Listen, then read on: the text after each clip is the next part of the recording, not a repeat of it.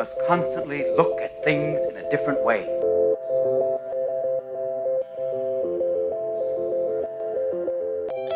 The Healthcare Education Transformation Podcast was created by two physical therapists out of the desire to learn more about the different educational roles in physical therapy and healthcare, and how healthcare education works by talking with educational leaders and people with different perspectives within physical therapy and across interdisciplinary lines on how education can be improved to disrupt the status quo of healthcare education. This is our journey, and thanks for listening. Are you a third-year physical therapy student that excels on tests when you have study guides, checklists, and deadlines? With all of the information available about how to prepare for the NPTE, it's easy to get disorganized and not feel prepared going into the big day. NPTE Prep Success is an online course that provides PT students easy-to-use study guides and step-by-step guidance through the NPTE preparation. To learn more, visit kylericeprep.com. Thank you again all for your continued support, and now for the show.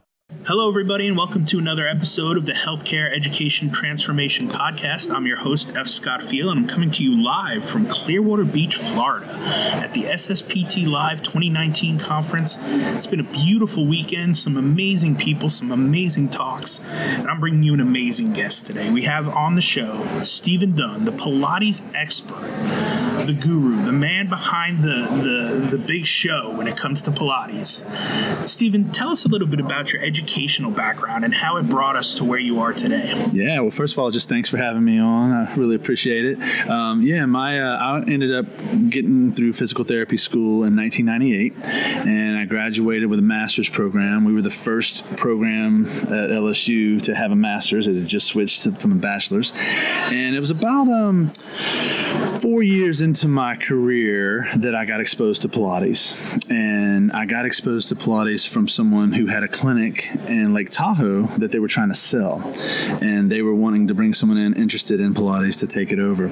And that led me to find Pilates, and I signed up with a Pilates certification in LA. I was living in LA at the time. And I worked with a woman out of Santa Monica. And this was pretty early in the days of the Pilates certification, so there wasn't a real standardized way of doing things where there has become a standardized way. So she was involved with the Pilates Method Alliance at that time, but it was before the Pilates Method Alliance had become like the governing body, before it had become the standardized test. So it was a training through her. It took me about 8 months. My wife and I did it together, and after those 8 months, we started doing a little bit of building a new business with incorporating Pilates into the physical therapy and also offering wellness, because my wife's not a physical therapist. So it was a education that allowed her and I to go through something together and utilize the same skill set for my physical therapy patients, but then her utilize it for her wellness patients, which in all fairness was one and the same, because they would go from me to her. Yeah, so let's talk about that a little bit. You've got a clinic in Austin. Tell us a little bit about the clinic and kind of how it works, the layout, the ins and outs, how you incorporate patients to PT and Pilates and back and forth. It seems like a two-way street. It is definitely a two-way street. People will show up to see me for physical therapy because a doctor's referred them, and there's only a handful of docs that truly send me business because I'm different enough. But the doctors will certainly refer people to me, and mostly word of mouth, where they'll come to see me for back pain or neck pain or whatever injury, post-surgery, whatever. But mostly spinal is the big key. And then what ends up happening is that they see me, I end up, the very first time I work with them in their assessment, I lay out the entire plan of, I'm going to see you this amount of time, I'm going to move you over to work with my trainers for this amount of time, and we're going to settle into a group class at this amount of time. And it's really like a 1 month, 2 month, 3 month thing that we're talking about. And it's kind of like a 3 month plan. And that's what I have the conversations with all of my patients day one, so that they know what they're getting into, so that I'm not looking for someone to try me once or twice to see if I'm going to help them or not. I'm looking for someone to commit to this plan because I will tell them 1 or 2 sessions, you'll feel better, but it ain't going to solve the problem. It's not going to be the solution. So that's one way that we get people in the door, but we also get people in the door because Pilates is a very booming business right now, and people know about Pilates more than physical therapy. They know Pilates has less murkiness to it than physical therapy. There's so much out there with physical therapy that, wound care, pediatrics, inpatient rehab, there's just so broad that the common person doesn't know what that is. So people will show up to do Pilates because their doctor told them to try Pilates for back pain. Maybe that doctor that won't refer them to me for PT will then refer them to my wife for Pilates. It's really kind of funny. So they show up to see the trainers, my wife or her staff, and then that opens the door to, oh wait, you're doing this wrong. My trainers see something's physically not working correctly. The client expresses a concern, a question. I have this problem. I had this surgery. And then before you know it, my Pilates instructor says, well, you should probably go see Steven for a consult so that he can tell me how I can help you the best. It's never go see Steven, but it's always about go see Steven so we can help you, so we can figure out what you need to do. And it is a two-way street, and most people do show up for me and they end up going to Pilates, but people show up for Pilates and end up coming to me just as well. We have something called ClassPass that we're involved with. It's like a online membership site that people pay, and we're a member of ClassPass, and so anyone that pays ClassPass, they can come take a class, like 1 or 2 classes a month at our office. They can go to many places all over the country and take classes, and so people will show up from ClassPass.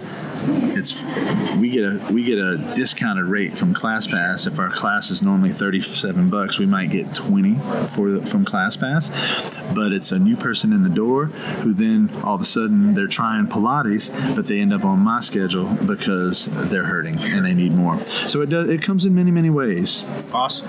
So tell me a little bit about what you're doing to educate the public as to Pilates and what it is, and then clinicians as to Pilates and what it is and how they can maybe incorporate it. Well, with the public, a lot of our messages with our Facebook and social media, it's not so much about physical therapy. It's really not so much about Pilates. It's just about the solution and the transformation we can provide. But we tend to play up the Pilates word because it is well known, and it's again a buzzword right now. And it's one of those. It's been around for so long that people keep thinking it's a fad that's going to end, and then it's been around for 100 years, so it's not going anywhere. So we really, and we try to educate the clients that there's a difference in Pilates when you're coming from a rehab standpoint and versus someone who's doing Pilates at, let's say, a fitness boutique Pilates studio. Some of those fitness studios are very much Pilates, but some of them have kind of evolved into what we call like a CrossFit style of Pilates. And the machines are different. There's microphones. It's music. It's like a very different vibe and feel for what Pilates is about, connecting. And they're making it like, we know you're a Type A person. Let's bring Pilates to you. And we're like saying, no, Pilates is Pilates. We need to change you. We don't need to change Pilates to fit you. So we try to educate people that if they've done Pilates at certain studios in our town, then that's a totally different style of Pilates than what we're doing. And if someone's been injured in Pilates at this place, well, we have to kind of communicate to them that what we're doing is different and is coming from a space of healing, not a space of fitness to look good. So that's a big thing because people they don't really understand that difference. Now, when it comes to physical therapists, I decided I guess it's been about a year ago now, maybe 9 months, I set up a Facebook page, and it's called Pilates for PTs is the at for, the at name for Facebook.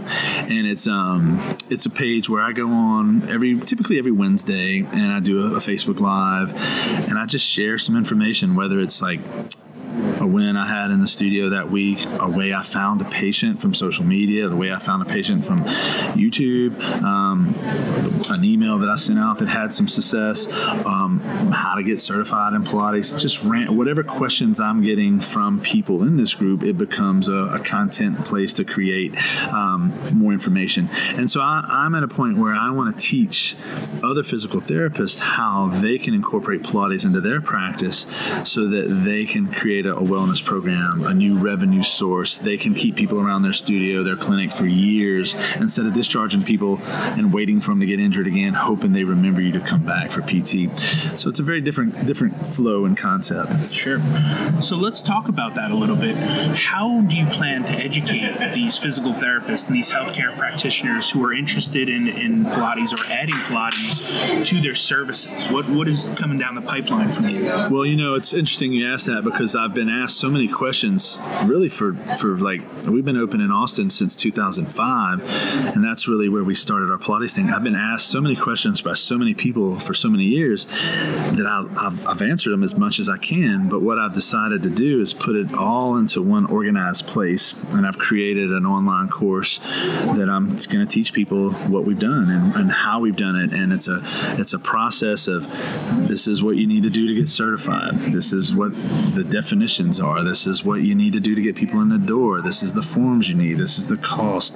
And so instead of trying to answer people's questions in 5 minutes or 10 minutes, which is usually all the time I truly have, maybe I get 30 minutes on the phone with someone if I'm lucky, but it's really a place where it's everything that I've learned over all these years in one organized place that people can take it and learn it, and we'll have a Facebook group for these people that they can ask questions to me and get answers at all time. And it's a way to take what I've learned from all of my mentors and create, let me get my niche out to the people, and whoever's interested in Pilates, it's a way to take your practice to a different level. And it's not necessarily about this financial level. Yes, we're doing really well right now, but it's a level that people trust you because you're spending time with them, you're focused on them. My patients don't care that I don't take insurance because of the way I listen to them, the way I engage them, the way we treat them, the way my dog runs up to them and licks them when they walk in the door. So all these little things. So it's really a place where I've learned the best. I graduated a long time ago in 98, and I never had online courses or online things as an option. And 4 years ago, I started studying online, and it was quite a game changer for me. And everything that I've had success with over the last 4 years since I've gone cash, 3.5, has been based on what I've learned in online courses. So I figured, hey, it's time to get what I've been doing into that place, into that field, because now if someone asks me questions, I'll be glad to answer them, and I'll be glad to do a call with them and talk to them and give them answers for free. But the detail and the amount of information in that organized place is what is really, that's what I need. So I'm just taking what helped me, and I'm now creating ways for other people to learn from that. Yeah, that's awesome. And where can people find that if they're interested? Yeah, so the website is going to be the DunnMethod.com, and we're going to have some. And that's your last name, Dunn. That's right. D-U-N-N, right? D-U-N-N, that's right. And we're going to have through that website a couple of different options. The first option is going to be this course. There'll be some other products coming, but that's the first one. So, and if anyone is interested in that Facebook group, it's www.facebook.com/Pilates for PTs, and that's going to be that's the name of the course, Pilates for PTs. Awesome. Well, Stephen, we like to ask every one of our guests this final question. If you could change one aspect of higher education, whether it be the DPT or otherwise related, what aspect would you change, and how would you change it? That's a fantastic question that I've not thought about at all. And looking at the way things are done now, I think that professors are great. You and I just talked about my old professor before we started this, who influenced me, Bob Rowe. Give it up, Bob Rowe. Yeah. And previous guest on this.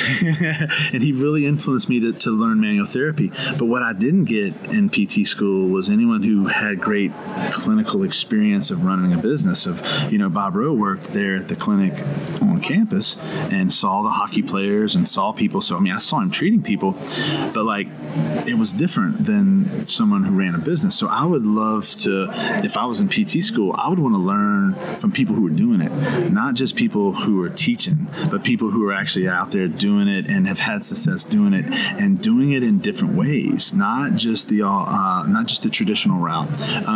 Because you might teach, like I know in Miami, for example, you can get a Pilates elective in PT school. So you can come out of PT school with a DPT, but also have a certification in Pilates.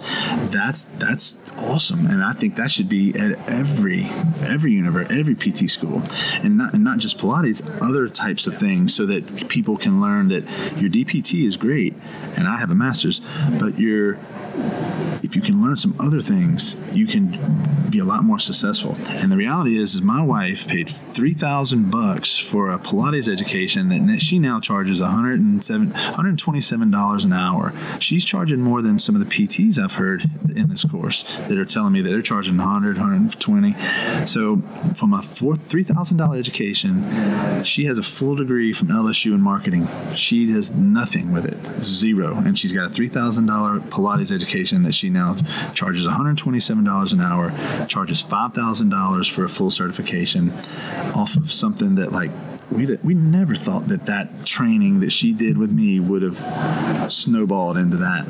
So practical experience, and I know that's something you're passionate about from our relationship. So yeah, you bring up so many good points there to kind of unravel. So I'll try to take them like one at a time. But one of the issues that we've heard about on this show time and time again is that disconnect from the ivory tower of academia to what's actually going on in the clinic. Mm-hmm. And whether that be clinical hands-on skills or whether it be business skills, there is that disconnect between academicians who haven't treated in many years, and the students that we're putting out, the product that we're putting out. And that's not a knock on academicians.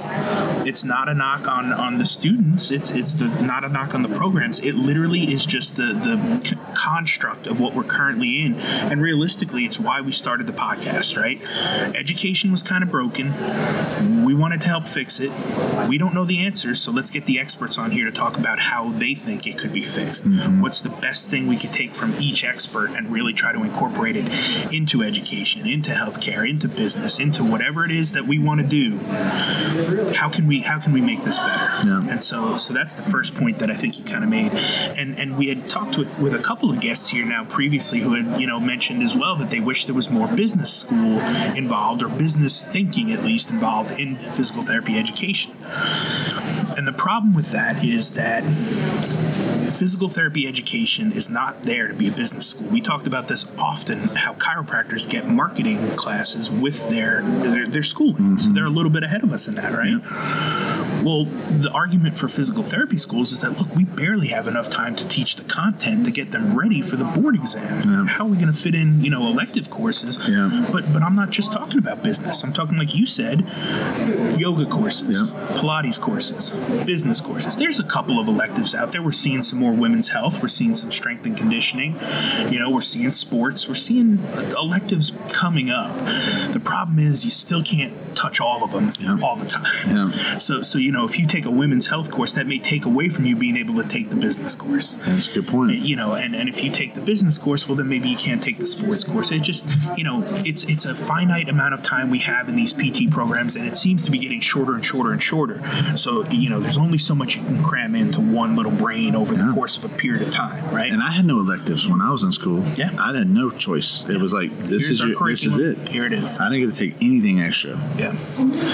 And again, right, it kind of goes back to that theory that, like, if you have a kid in sports and you specialize him in one sport early on for the rest of his life, it's not really a great outcome. Yeah. We're finding now that, it's better to put him in a bunch of different things, let him try a bunch of different things, taste a bunch of different things, practice a bunch of different things. And that usually leads to a better, more well-rounded athlete. I think the same thing kind of goes for clinicians, for physical therapists, for business owners. Like, you got to taste a bunch of things. You got to try a bunch of different things and dabble and just see what works and what you like and what your interests are. Totally. I never never thought I would be a Pilates person because I didn't know what it was. And then all of a sudden, it was in my face, and there I was. And I decided, like, I can take this information, this $3,000 education that was a lot less expensive than my PT degree, and I could poo on it and think it was useless, or I could say, I can teach this to every one of my clients and create a loyal community that my people stick around for years and want to keep sticking around. They want to be there because it's not about pain, it's about wellness.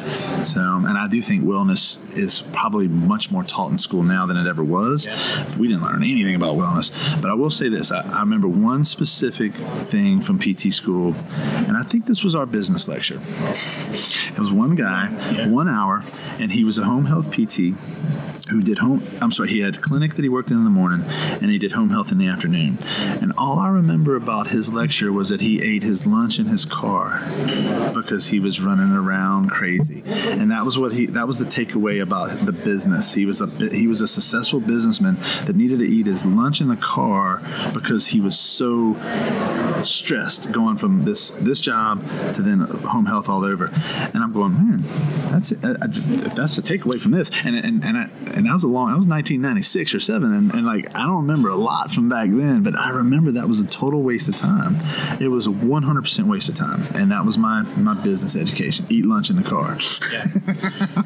Yeah, man, it's crazy to see like how far we've come in just a short period of time. I mean, you know, the information's out there. There's a lot of people doing a lot of great things, giving a lot of great tips. You know, and I've seen a lot of common themes this weekend. And you know, Stephen, I just can't thank you enough for your time and for coming on the show today.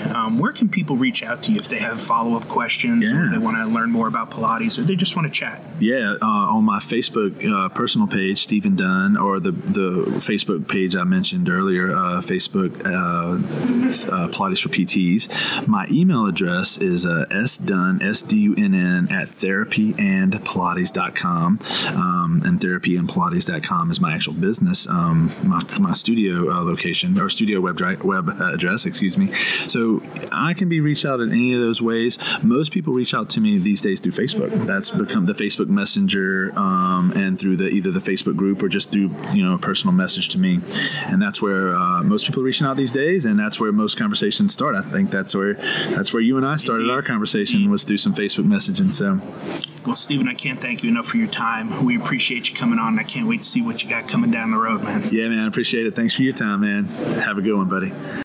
Access to healthcare is one of the largest issues facing both providers and patients, as millions of people worldwide lack timely and affordable access to healthcare. Anywhere Healthcare, a telehealth platform, is a simple, low-cost option for providers and patients that eliminates the barriers to access to all kinds of healthcare.